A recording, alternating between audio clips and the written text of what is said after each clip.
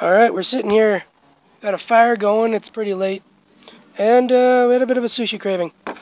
So this is new, Canadian Crunch Combo. These were going pretty quick, and I don't think they'll be around long. These ones have some pineapple on them, I think. Can't be sure what all the rest of this is. But I'm going to at least try the pineapple one, that sounds very unique. And they've been in the fridge, so they're pretty chilled. Just going to eat them plain. Just, you want the pure experience, right? I don't generally like messy sushi, but there's a lot of good flavors going on in there. Hey, bud. You want some? I think he's in the play for it now. I was going to see if the nephew wanted some, but he's off scampering about in the play for it, trying to get the drop on us.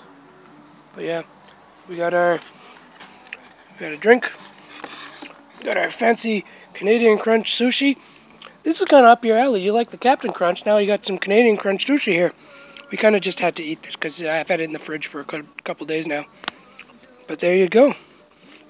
Very fancy, kind of messy, but pretty tasty at the same time. No doubt these other two will be nice too, but we'll just go with the one. So, thanks for watching all. Time to get back to the beer, the sushi, and the fire. Fire! Sushi fire!